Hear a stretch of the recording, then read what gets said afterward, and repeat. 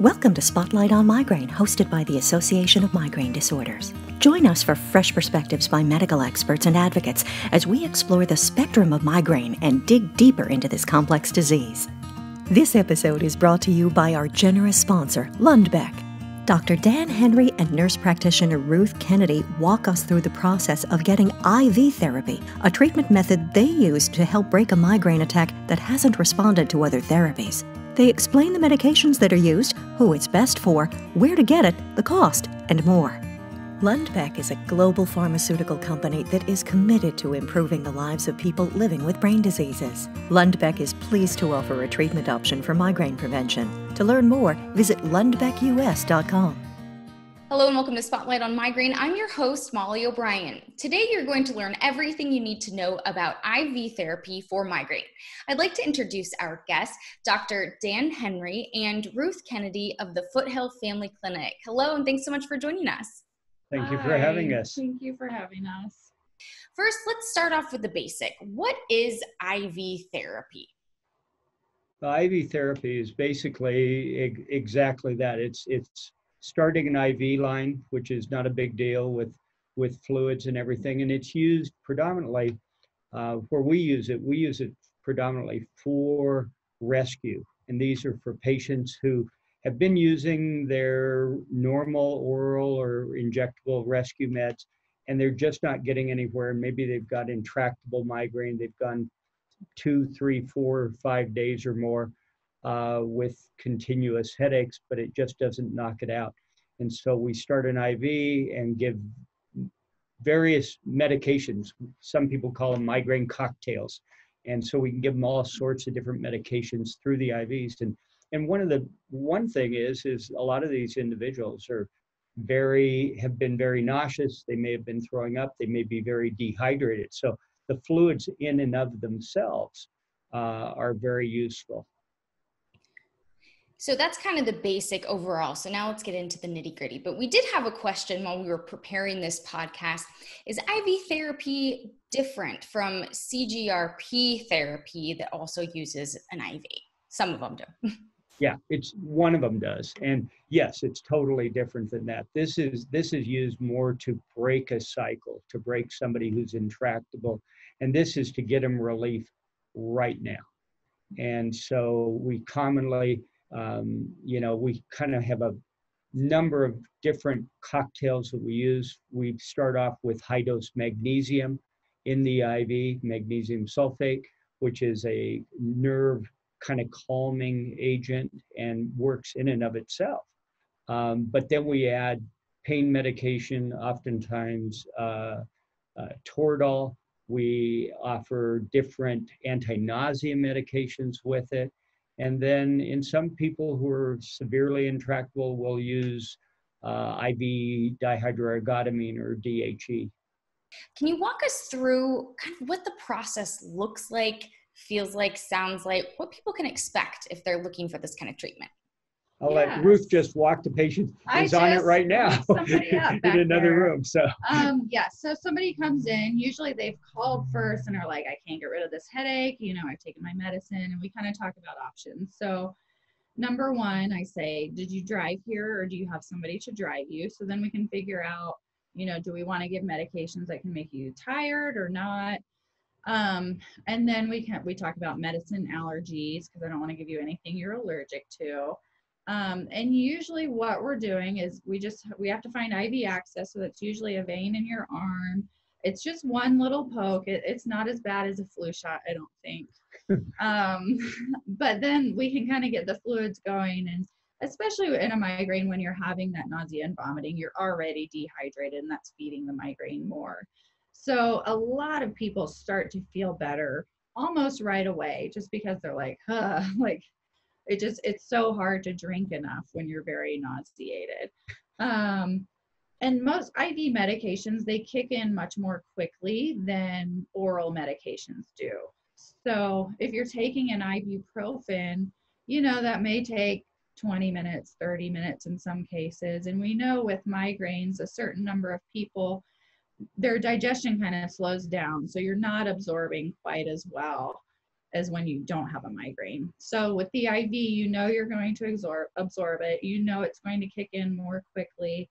Most of the medications, I feel like none of them hurt. I can kind of taste like a metallic taste with some of them, but overall, it's besides the needle poke of putting the IV in and a little fluttery of the fluid kind of going in, it really doesn't hurt. It does take a little longer. It's a longer appointment, so you plan on being here in the office for 1 or 2 hours. If you have somebody who can drive you, that's great, and we may give you like Benadryl or something, because a lot of people who've had a migraine for a few days aren't sleeping well. So it's helpful to maybe be a little sleepy. But if you drive yourself or don't have a driver, I think it's just as effective. We can do nerve, if we have somebody who's really intractable, I mean, they really have stubborn migraine and nothing's working on it, we can give them an IV and do nerve blocks even at the same visit. And we do that quite commonly, actually. And we can give them steroids also in addition. I mean, the myriad of anti-nauseas, you know, we use typically either metoclopramide or promethazine or, you know, sometimes Adanstranon, Zofran. We can give any of those medications intravenously, and they kick in very, typically I tell people on the first IV bag, because depending on how dehydrated they are, we may give them either 1 or 2 liters.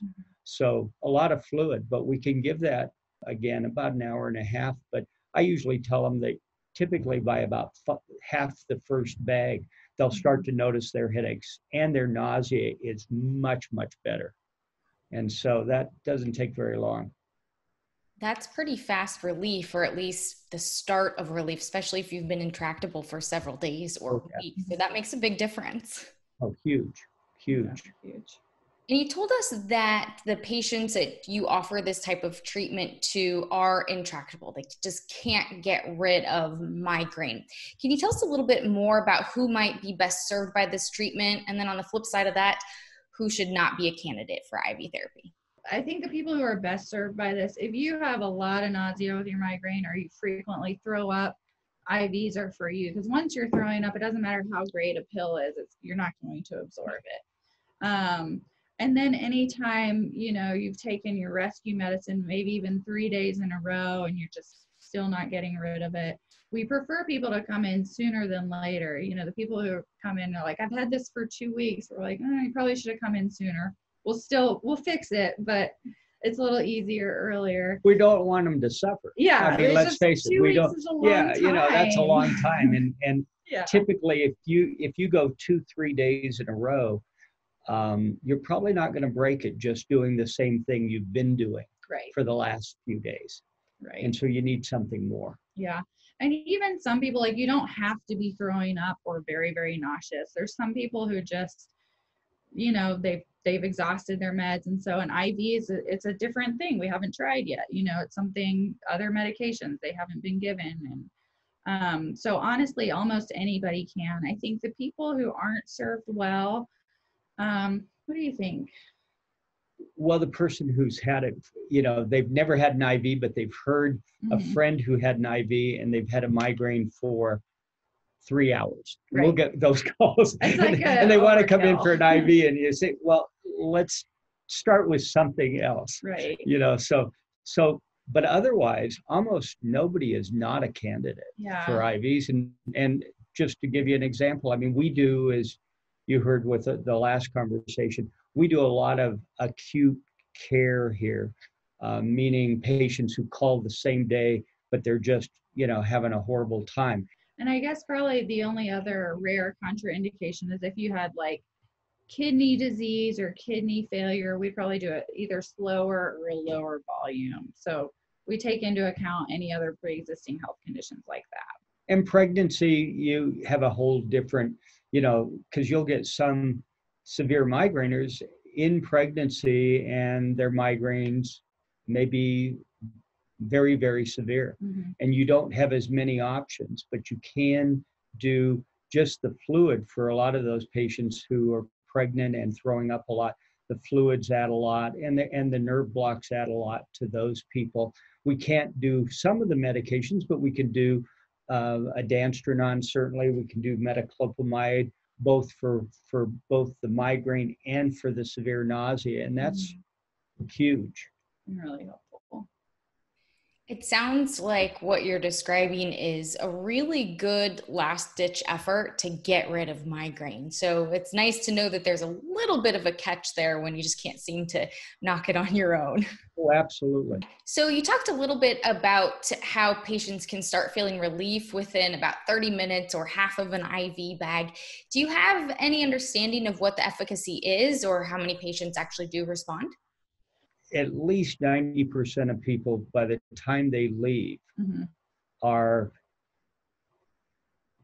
probably 75 to 80% improved over when they walked in.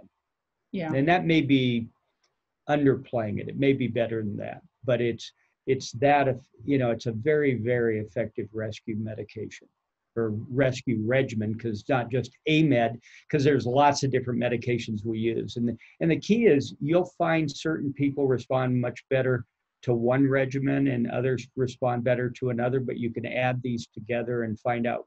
So really you can really formulate a plan for a specific patient and individualize it. It's not one size fits all. Rarely it is. That would make things too easy. Not with migraine. Never with migraine. Never with Never. migraine.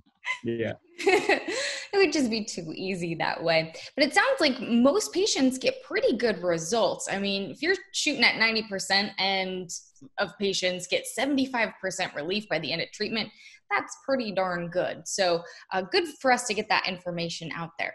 Now, like you said, most treatments are individualized for each patient, but I am wondering if you know of any side effects or if you've seen any side effects or interactions with other migraine medications that could be problematic. Most of the individuals you talk to about what they've taken, in the last day and that same day before, in other words, you'd never give, if they had taken a triptan, Imitrex, one of these triptans, right before they came in, you'd never give them DHE, dihydroergotamine, because that can lead to hypotension and there's drug interaction there. But most of the other medications that we're using, there aren't major drug interactions. Most common side effect we see is drowsiness, and that's why, and that's only in patients that who have a driver and that we'll give them medication, and we actually don't mind if they fall asleep during the IV. In fact, a lot of them will. Yeah. Is actually they'll take a nap, and that's always a good sign, because you've pretty much broken them if they're asleep. Sometimes it is a little bit of trial and error. So I like to talk a lot about possible side effects, like Zofran. It's a very well tolerated anti-nausea medicine. Like 1 or 2% of patients can get constipation with it. So I like to, give people the heads up that that's a possibility. But we use these medications so much, we're very familiar. But in terms of like reactions between medications, most do pretty well. Yeah. There's a rare extrapyramidal effect where somebody has a very uncomfortable sensation, but those are, they're so rare, and there's easy ways to combat them as long as you know what you're looking for. Mm-hmm. Good to know. So now we'll get down to the really fun part, cost of IV therapy. Is this something that's covered by some insurances? If not, what are you looking at if this is the kind of treatment that you are seeking out? Number one, it is covered by almost all insurances, and most of the insurances love the fact that we do it in the office, because we can do it for maybe 25% the cost of what it would be in the ER, maybe closer to 10 in some ERs. So it's actually a very cost-effective treatment. So can you explain a little bit about cost if someone doesn't have insurance? Maybe throw out a couple numbers for us. Typically, if they don't have insurance, maybe $200. Worth it. We're in the ER, it might be $1,200 or more. And I feel like even with insurance, with insurance coverage, the price range is usually anywhere from like fully covered to about $200. I'm curious because people around the world listen to these kinds of interviews, how can they approach seeking out IV therapy? Do they talk to their doctor? Do they make calls to different clinics? How do you go about getting this treatment if you haven't done it before? Yeah, you always want to start with your own doctor. And if you have a headache specialist or whoever your doctor is that you see for your migraine disease, that's the first place to start. And a lot of them aren't, I will tell you, don't do IV therapy in their own facility, but a lot of them have association with an infusion center or someplace that's, again, more cost effective and quicker than going to an ER, on a cold run. I mean, some patients will still end up in the ER because it's 2:00 in the morning and things like that. But the vast majority of people can be treated as an outpatient center. That's a lot more affordable and maybe a little more efficient. These are all good things to know for migraine patients out there, that they don't have to live with intractable migraine. There are options. There are options, absolutely. So good to know. I do have a couple questions from our audience. One listener is curious if IV therapy will work for vestibular migraines. Yes, we use it commonly. Mm-hmm. Good to know. Another one of our audience members is curious if they seek out IV therapy and it doesn't work, what could they do next? And I know you don't have this patient, but kind of broadly speaking, if it doesn't work for a patient, then what? If they do IV therapy and they're not doing great at the end of the appointment, we'll commonly do nerve blocks with those people, or give them a short course of steroids, prednisone, to break the cycle. There are a lot of other rescue things you can do in those individuals. So I'd like to wrap things up here on Spotlight on Migraine, and I'd like to thank our guests, Dr. Dan Henry and Ruth Kennedy, so much for joining us today. It was great to see you all again. Good to see you. Thank you again. We're happy to be here. Thank you. Thank you for tuning into Spotlight on Migraine. For more information on migraine disease, please visit migrainedisorders.org.